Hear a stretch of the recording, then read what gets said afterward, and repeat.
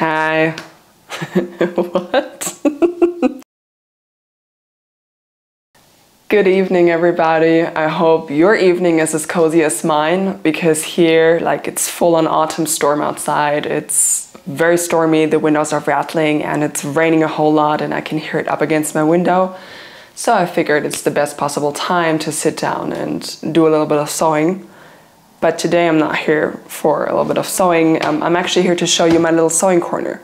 Because you see, last year during the pandemic, I realized I had a bit of a problem because I was working full time. I was studying on the side where we're all in isolation, as you know, and I have one desk that usually doubles as a sewing desk. So I would, you know, usually like after work, I would clean up my desk, pull out my sewing stuff, and then clean it up again to prepare it for the morning. And with the studies that I was doing on top of that, that just didn't work out. It wasn't an option anymore, because after work, I was studying a bit more and then I was sewing. So as a result of that, what I did was I just stockpiled my sewing stuff on my work desk and moved all of my working stuff to my dining table. So as a, you know, I just basically moved all things around like every evening, like a little bit, you know, to make a little bit of space, make sure that nothing got in any stains or whatever, and I would just sit there and just eat. And I realized it's not very good and I don't really like it, and I would like to have a sewing desk again. So I moved some things around in my apartment and made space for a sewing desk. So now I have two. I have one for working and I have one for sewing. And that's what we're here for today.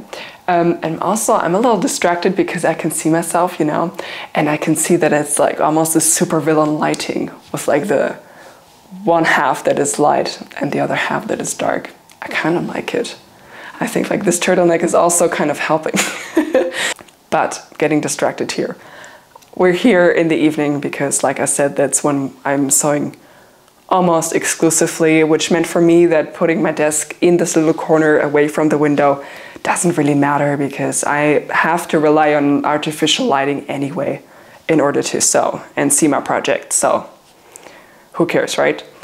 We will move on to the site now to get a little look at it, and then also I will show you some storage options that I have now. All right, so this is it. This is my sewing corner. I can't really say little because it's a very big desk. I need to look at the dimensions, but I think it's 150 long. So it is actually quite big. Lots of space for pinning, lots of space for sewing, which I really, really like. And like I said before, it is in a corner where there are no windows, but as you can see, I managed to kind of fix up the artificial lighting situation in quite a good way. I actually don't have the overhead lighting on right now, my general one, but this is just to clarify how I just pictured the lighting. I actually went to IKEA for the desk, for the lamps, and also these like overhead lamps, the spots. They're just like connected to my closet. One is like going up into the corner here, one is going down to the desk, and then I have these two focused kind of working lamps. We will just get a little bit closer. And as you've seen before, in here on the side I have a shelf with some books, some other storage options, and I have fabric. And we will look at the fabric in a second, but usually on this side there is fabric that is either up next on the chopping block or the fabric that is waiting for some inspiration, where I just put it out there and it's right next to my bed. So, you know, when I wake up I see it, and usually it sparks some inspiration if I'm waiting for something. But all of these are for my upcoming autumn-winter collection 2021. This is the color palette. So you can expect to see these in the coming weeks a whole lot more, because I'll be sewing all of these. Okay, so here we have the lamp. It's just like up connected and clamped up to the shelf here. So it is a bit higher and I can move it around. And the second one is just here on the side. And as you can see, I'm kind of sewing the evening arch nemesis right now, which is black fabric. Because as you may or may not know, but black thread on black fabric is a bit of a nightmare to sew and especially unpick if you make a mistake and you need to undo a seam, because right, it just disappears kind of into the fabric, especially like on areas like here. You know, you just need to do and work very precisely. And like these overhead ones, they just, you know, I can just move them down, and I can especially move this one down, so I have focused lighting, and it allows me to work on black fabric in the evening and without a problem.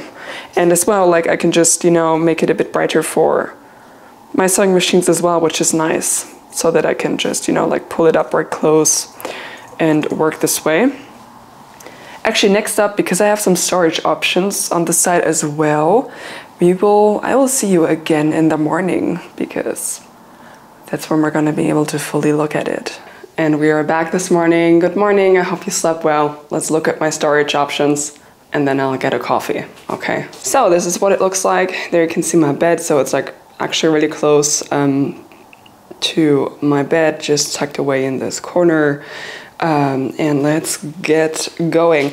Let's maybe start here. I have this basket on the side. It holds, as you can see, it holds some patterns. It holds a lot of tracing paper and some Christmas paper, because I don't know, I hope I'm gonna get rid of this now, because I kind of want to get a new one.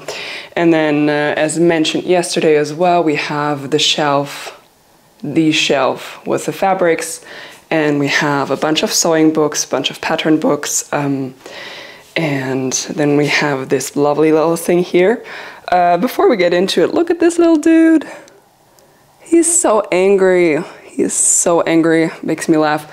I found him when I went to my favorite coffee place here, and it was just out. Okay, this is literally the box of Pandora. We have all the buttons in here. So I color-coded them. This is like only one side. What? And I also have these handy little things for some buttons that are mixed. And yeah, some more buttons down there. And I also have more buttons here on the side in these lovely little boxes. If I can open them with one hand, it's not so easy. We have the other ones, which is all of them are blue. And you know I love this electric blue color. And recently I could get just a whole bunch of these blue buttons. They don't really match, but I love them anyway.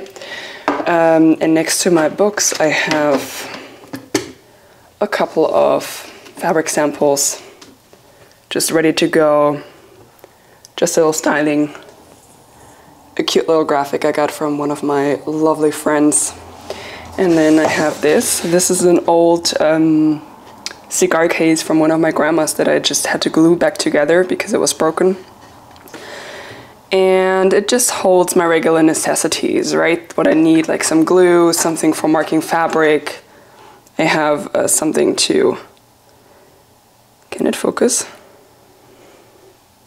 Oh yeah, something to take care of the overlocked seams, to pull the end through, and you know, something to unpick as well, just like the most regular stuff. Okay, I have my fabric scissors and some general scissors up there, as well as the ruler, and that is pretty much all the storage up here.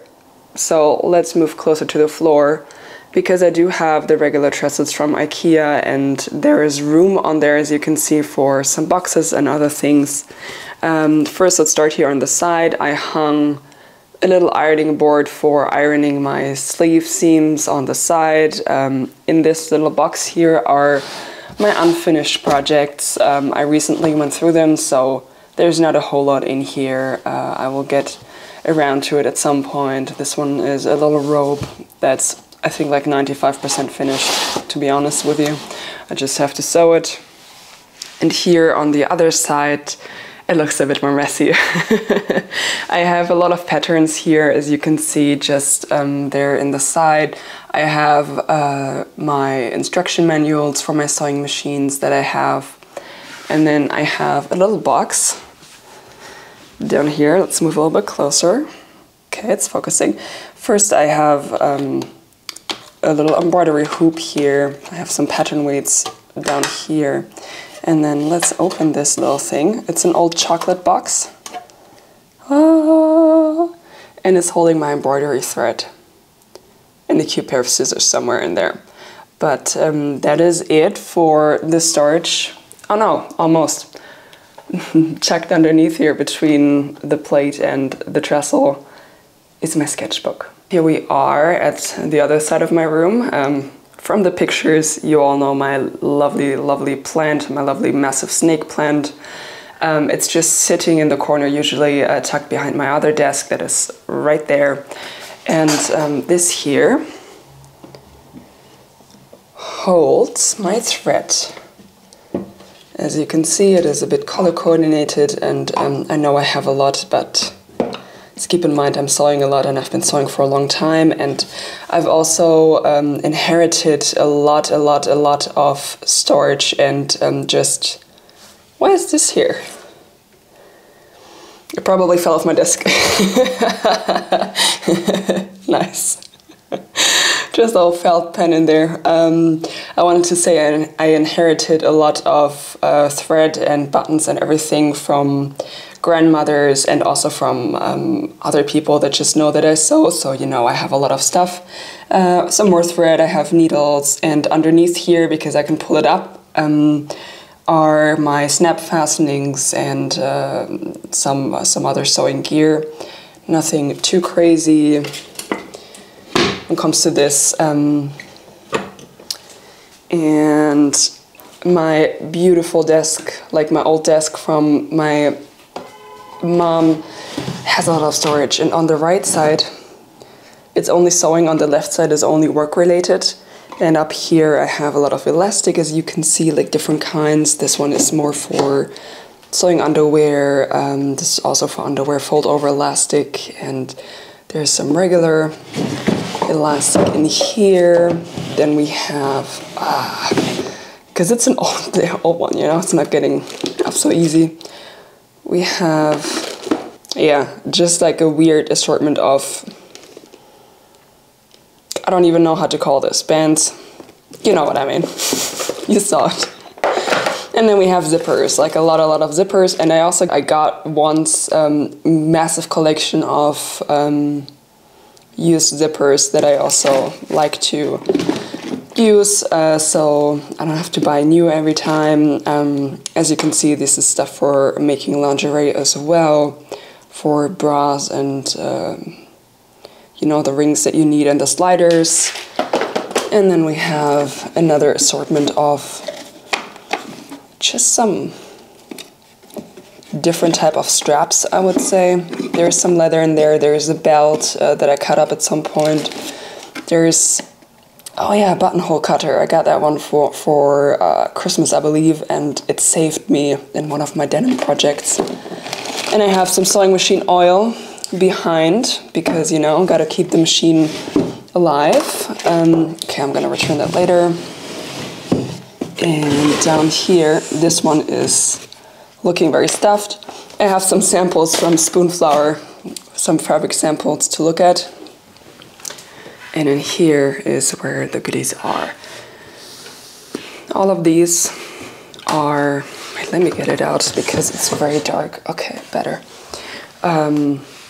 So here we have lining, different types of linings. Then we have some interfacing, different types, because there is an online store that sells them quite in larger quantities, and I get a bigger quantity and I just split it up with my mom, who's also sewing. And that is it for my sewing storage, for my just gear and little haberdashery storage.